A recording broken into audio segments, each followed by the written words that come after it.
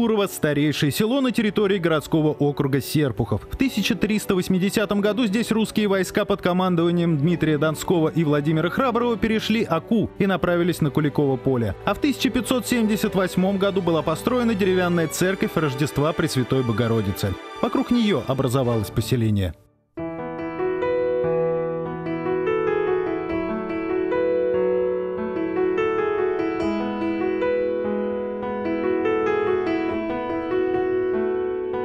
История одного из самых старых сел нашей земли началась с места, на котором мы сейчас с вами находимся.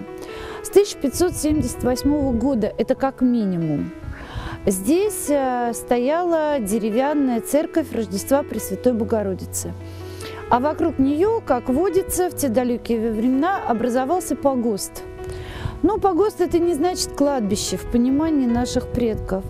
Погост – это место, где производились торги. Сюда приезжали гости, потому что село стоит на берегу реки Ока, на одном из древних караванных путей. И, как водится, самое удобное место переправы с одного берега реки на другой и сформировало это село. Деревянная церковь в центре села была перестроена в каменную в 1848 году на средства местных помещиков в Писаревых. К тому времени Турово уже было большим селом на 200 дворов. Само название Турово происходит от наименования животного Тур.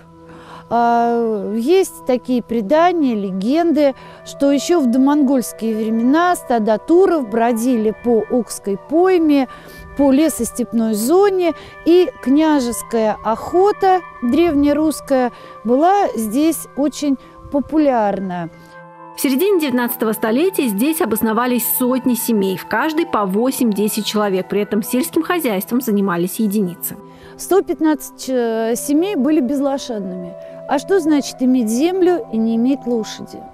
Поэтому те безлошадные семьи, у которых были наделы земли, сдавали их в аренду местным, как тогда говорили, кулакам, зажиточным крестьянам, у которых были лошади. А сами отправлялись на заработки, на отхожие промыслы или работали непосредственно в селе. В селе процветало сапожное ремесло. Это было связано с тем, что зимой, когда вставала Ока, через Оку перегоняли крупный рогатый скот. Здесь зимой были большие базары. Туровчане покупали у просолов скот, а затем везли мясо на рынки в Серпухов и Москву.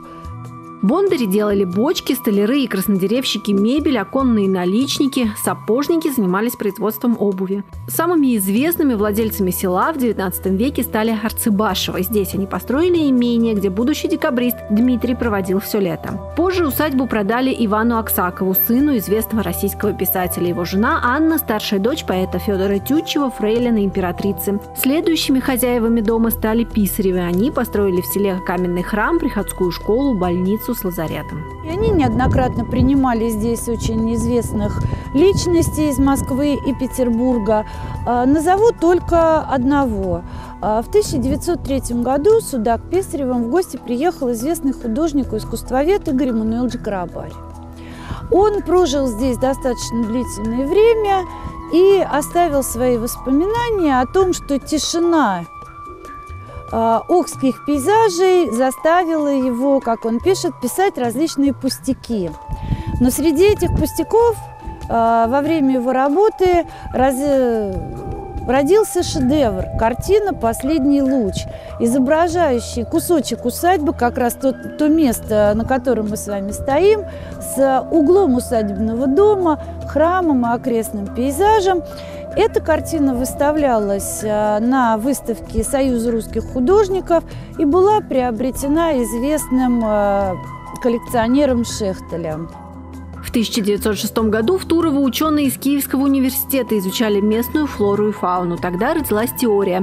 Перистый ковыль и дикая вишня, которые до сих пор растут в этих местах, были принесены сюда на копытах коней завоевателей. История села неразрывно связана с историей древнего Серпухова. На высоком холме в Турово установлена стела с барельефом. Этот памятник Дмитрию Донскому открыли в августе 1980-го, в год 600-летия Куликовской битвы. Именно здесь, в XIV веке, русские войска перешли Оку и отправились на Куликово поле.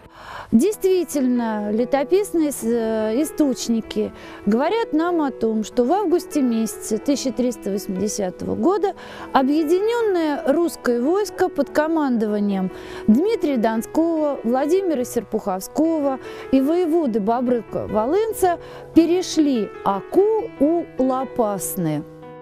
Победа русских войск в Куликовской битве принесла славу московскому и серпуховскому князьям и стала важным шагом на пути к восстановлению единства Руси и будущему свержению татаро-монгольского ига. А эта стела установлена в Турово в память о погибших в Великой Отечественной войне односельчанах. В 1941 году 120 человек отсюда ушли на фронт, не вернулись 70.